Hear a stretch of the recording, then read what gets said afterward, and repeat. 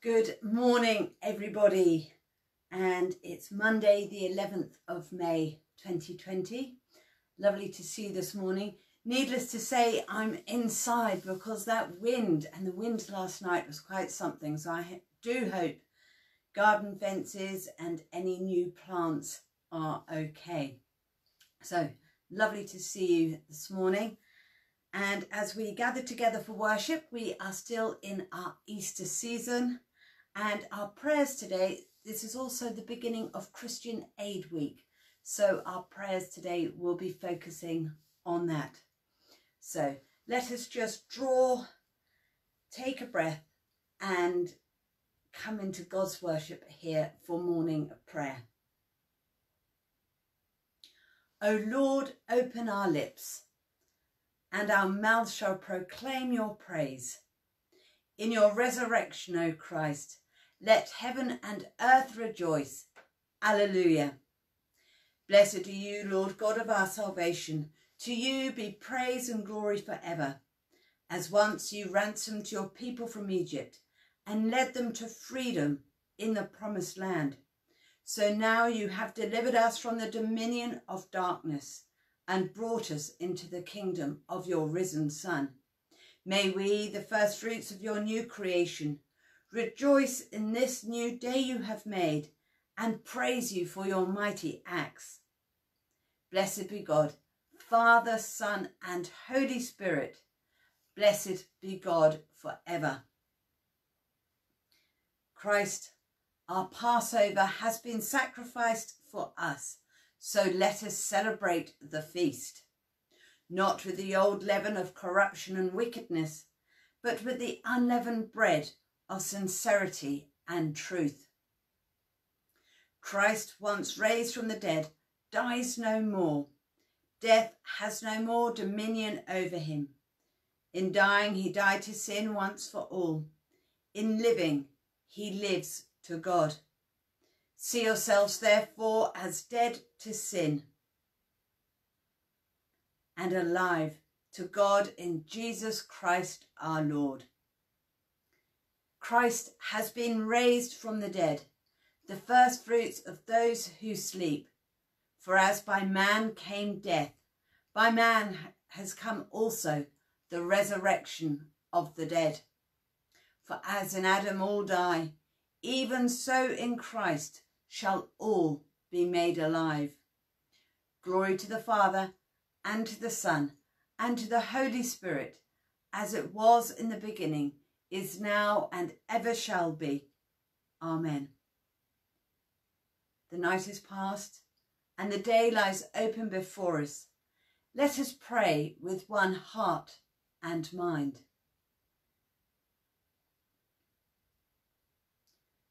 As we rejoice in the gift of this new day, so may the light of your presence, O God, set our hearts on fire with love for you, now and forever.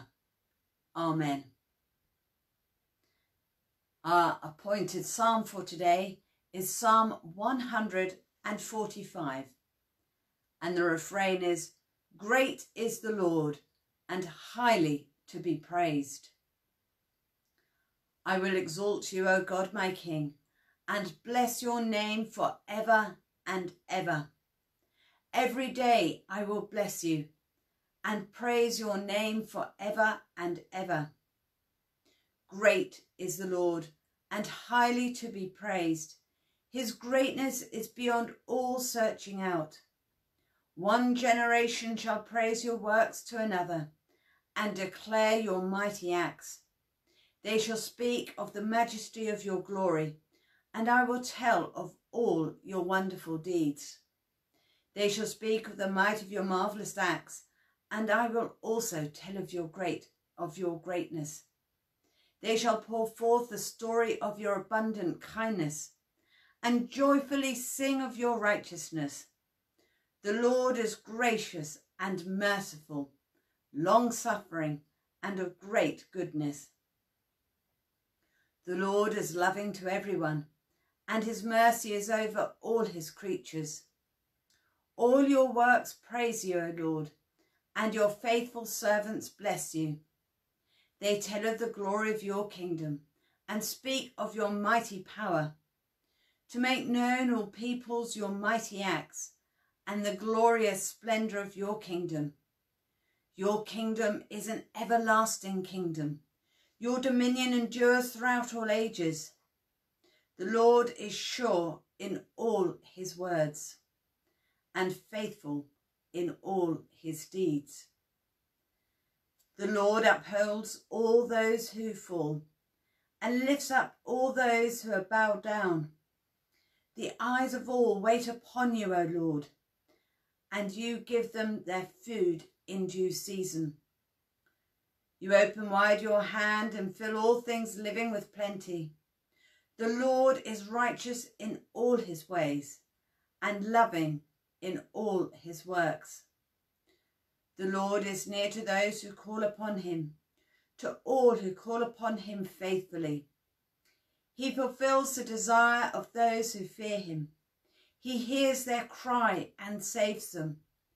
The Lord watches over those who love him, but all the wicked shall he destroy. My mouth shall speak the praise of the Lord, and let all flesh bless his holy name for ever and ever. Great is the Lord, and highly to be praised. King of the universe, you show the bright glory of your reign in acts of mercy and enduring love. Raise the spirits of the downcast and restore those who have fallen away, that we may sing forever of your love through Jesus Christ our Lord. Glory to the Father, and to the Son, and to the Holy Spirit, as it was in the beginning, is now, and ever shall be. Amen. Our reading this morning is from Numbers, chapter 9, verses 15 to the end, and then 10:33 to the end. On the day the tabernacle was set up, the cloud covered the tabernacle, the tent of the covenant, and from evening until morning it was over the tabernacle, having the appearance of fire. It was also so. The cloud covered it by day, and appearance of fire by night. Whenever the cloud lifted from over the tent, then the Israelites would set out, and in the place where the cloud settled down, there the Israelites would camp. At the command of the Lord, the Israelites would set out, and at the command of the Lord, they would camp, as long as the cloud rested over the tabernacle and would remain in camp. Even when the cloud continued over the tabernacle for many days, the Israelites would keep the charge of the Lord and would not set out. Sometimes the cloud would remain for a few days over the tabernacle, and according to the command of the Lord, they would remain in camp. Then according to the command of the Lord, they would set out. Sometimes the cloud would remain from evening until morning, and when the cloud lifted in the morning, they would set out, or if it continued for a day and a night, when the cloud lifted, they would set out. Whether it was 2 days or a month or a longer time that the cloud continued over the tabernacle, resting upon it, the Israelites would remain in camp and would not set out. But when it lifted, they would set out. At the command of the Lord, they would camp, and at the command of the Lord, they would set out. They kept the charge of the Lord at the command of the Lord by Moses. So they set out from the mount of the Lord on 3 days' journeys, with the ark of the covenant of the Lord going before them for 3 days' journey, to seek out a resting place for them, the cloud of the Lord being over them by day when they set out from the camp. Whenever the ark set out, Moses would say, "Arise, O Lord, let your enemies be scattered, and your foes flee away." And whenever it came to rest, he would say, Return, O Lord of the 10,000 of Israel. This is the word of the Lord. Thanks be to God. And now for our canticle this morning. In your unfailing love, O Lord, you lead the people whom you have redeemed. Alleluia. I will sing to the Lord who has triumphed gloriously. The horse and his rider he has thrown into the sea. The Lord is my strength and my song, and has become my salvation. This is my God whom I will praise, the God of my forebears whom I will exalt. The Lord is a warrior. The Lord is his name. Your right hand, O Lord, is glorious in power. Your right hand, O Lord, shatters the enemy. At the blast of your nostrils, the sea covered them. They sank as lead in the mighty waters. In your unfailing love, O Lord, you lead the people whom you have redeemed, and by your invisible strength you will guide them to your holy dwelling. You will bring them in and plant them, O Lord, in the sanctuary which your hands have established. Glory to the Father, and to the Son, and to the Holy Spirit, as it was in the beginning, is now, and shall be forever. Amen. In your unfailing love, O Lord, you lead the people whom you have redeemed. Alleluia. Our second reading this morning is from Luke, and it's chapter 4, verses 38 to the end. After leaving the synagogue, he entered Simon's house. Now Simon's mother-in-law was suffering from a high fever, and they asked him about her. Then he stood over her and rebuked the fever, and it left her. Immediately she got up and began to serve them. As the sun was setting, all those who had any who was sick with various kinds of diseases brought them to him, and he laid his hands on each of them and cured them. Demons also came out of many, shouting, "You are the Son of God." But he rebuked them and would not allow them to speak, because they knew that he was the Messiah. At daybreak he departed and went into a deserted place, and the crowds were looking for him. And when they reached him, they wanted to prevent him from leaving them. But he said to them, "I must proclaim the good news of the kingdom of God to the other cities also, for I was sent for this purpose." So he continued proclaiming the message in the synagogues of Judea. This is the word of the Lord. Thanks be to God. Death is swallowed up in victory. Where, O death, is your sting? Christ is risen from the dead, the first fruits of those who have fallen asleep.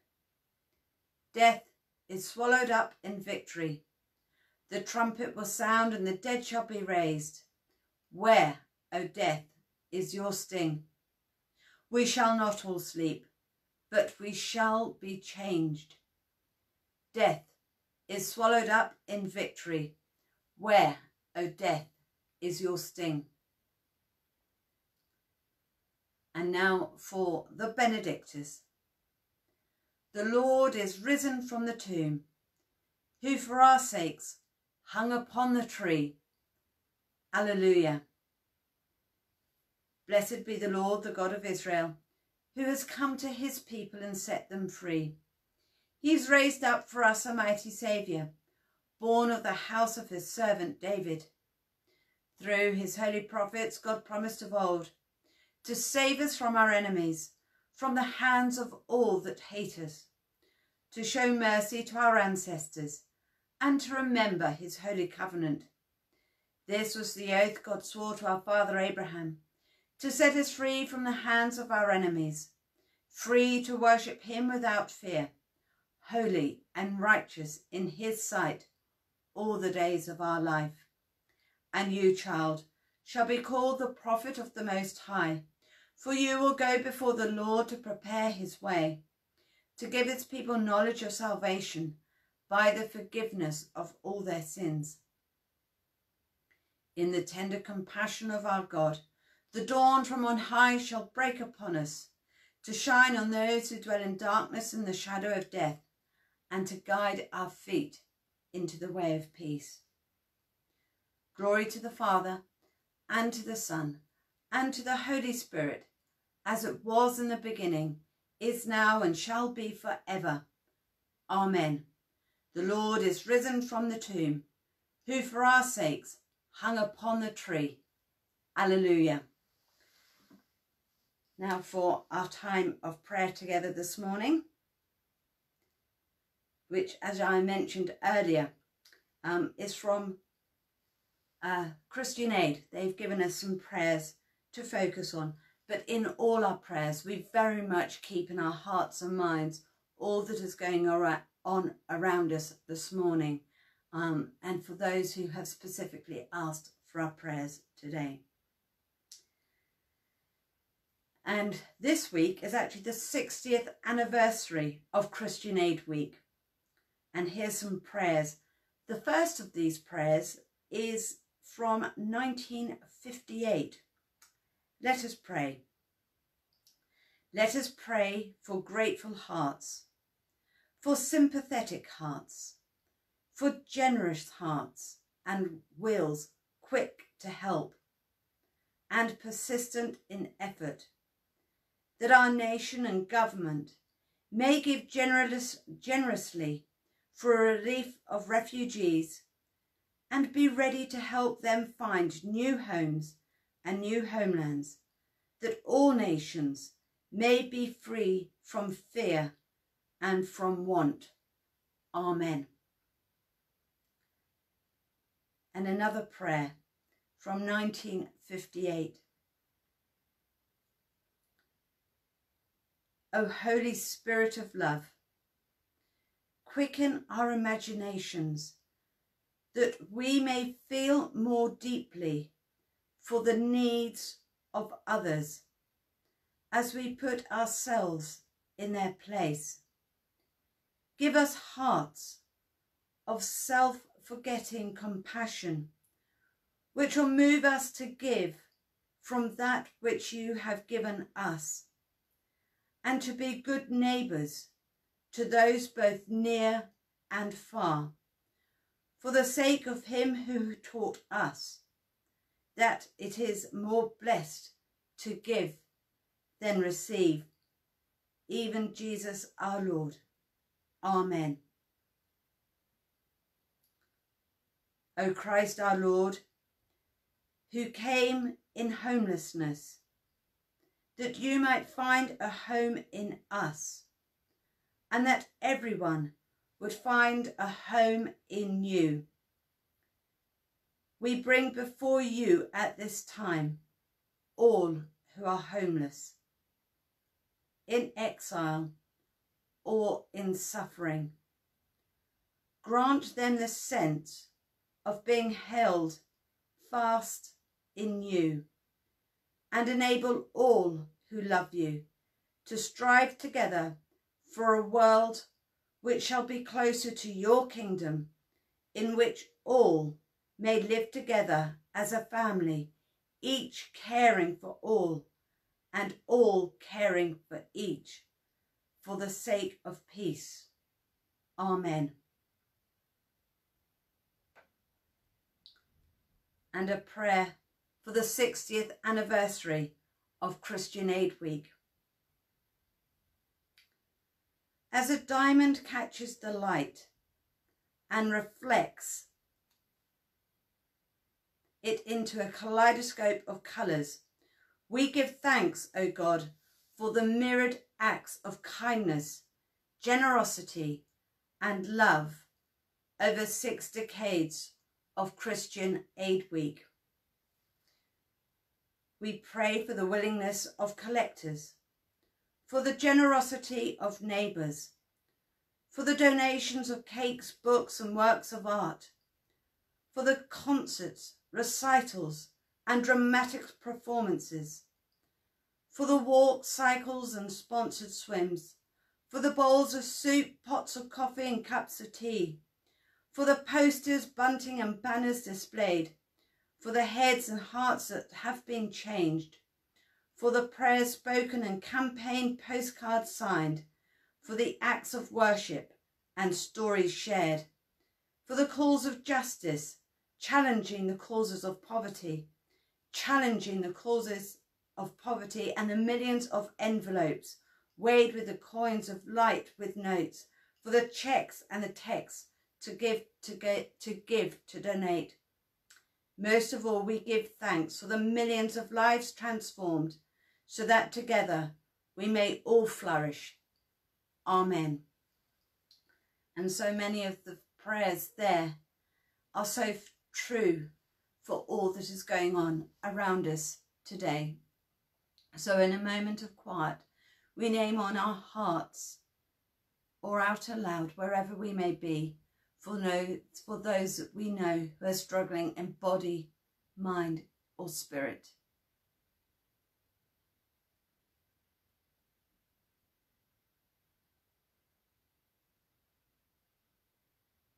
For those who feel isolated or lonely.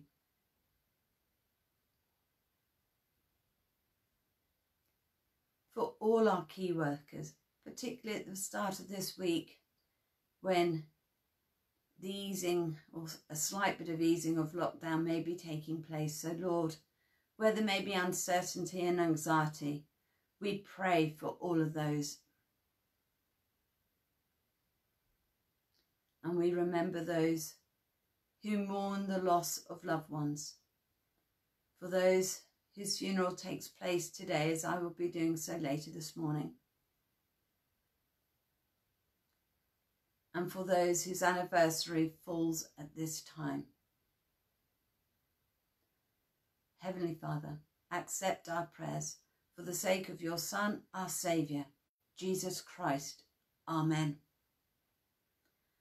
And our collect for today. Almighty God, who through your only begotten Son, Jesus Christ, has overcome death and opened to us the gate of everlasting life, grant that, as by your grace going before us, you put into our minds good desires, so by your continual help we may bring them to good effect, through Jesus Christ our risen Lord, who is alive and reigns with you in the unity of the Holy Spirit, one God, now and forever. Amen. And as our Saviour taught us, so we pray. Our Father, who art in heaven, hallowed be thy name.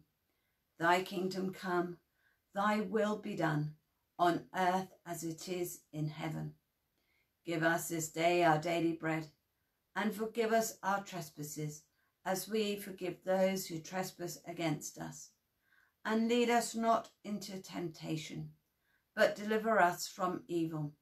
For thine is the kingdom, the power and the glory, for ever and ever. Amen.